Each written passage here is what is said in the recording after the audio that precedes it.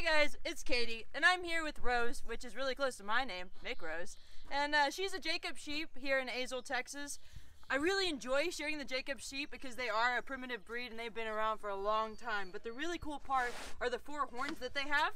You can see distinctly the 2 here that protrude up, and then there's 1 over here by her ear on each side. Now what's really cool is the rams, they get 4 horns too, but they grow massive. But not often do you see female species have such cool battle weapons. So this is a cool breed because of that. It does leave a lot of bruises on a shearer's body because of that. But these are more of a coarse wool sheep, and typically they're gorgeous underneath. So I'm really excited to get this one done and show you guys what's in there. If you're into the sheep shearing thing, or maybe alpacas and llamas, go ahead and hit that subscribe button. If not, stick around for the shearing and see if you like it. Maybe by the end you'll change your mind.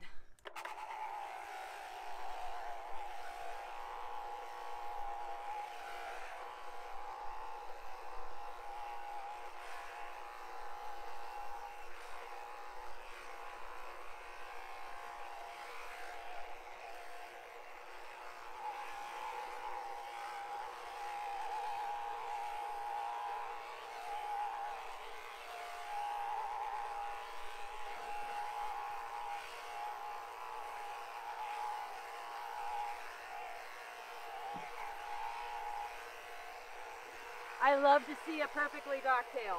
Look at that. Beautiful. Perfect. So satisfying. Okay, she didn't like compliments.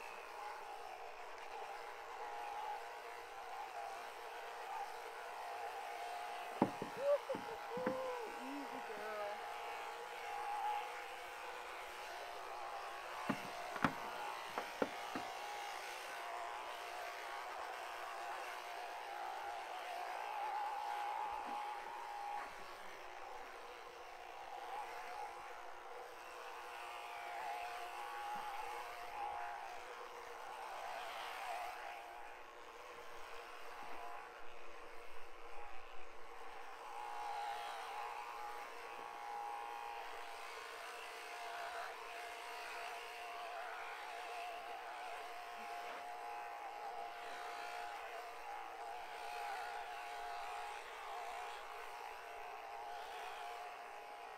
Easy with those horns there.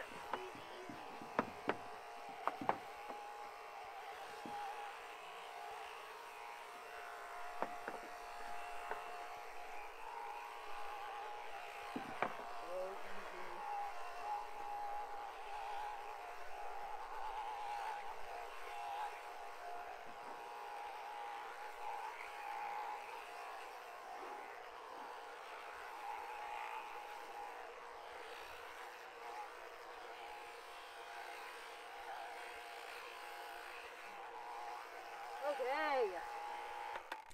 Well, Rose is done with my stuff, but check out how beautiful those colors are. She's in a hurry, so I'm gonna let her go so we can check out the fleece.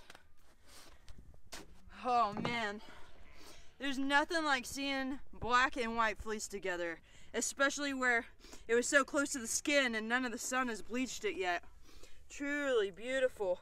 There's not even really a blend that goes on. There's almost just stark lines of black versus white.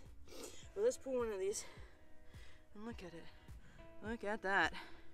I pulled out a little bit of the crimp, but you can see in there, not as tight as some of the fine wool breeds, but still really cool. Let's get a black strand. I'm out of breath. All right, look at those 2 next to each other. Just shows you the power of the sun. Down here is next to the skin where it's growing out that black pigmentation. And the stuff that was left from last year, it's all sun bleached and broken on the tips there. But super duper cool. And if I didn't even get the best crimpy stuff, look at this. Super pretty. Look at that. Gorgeous, gorgeous. All right, let's get a weight on this thing. We'll make sure it's in pounds because I'm American, and 3 pounds! That's nothing! It is so light. I think that has to be with the low production of lanolin. I mean, There's so much fiber there, which really means that when you wash this thing, you're gonna get a higher yield, right? Because it's not as dirty, it doesn't have as much oil and grease in it. Well, some of that fine wool stuff, it is weighted down with oil, so maybe I'm being unfair. Maybe we should do washed fleeces. Don't know where I'm gonna get those, but maybe one day I'll find some washed fleeces. But anyways, we'll see you guys next time. Amazing. You can't hear me very well while I'm shearing. But this, all of that lanolin. Look how beautiful that crimp and the curl is.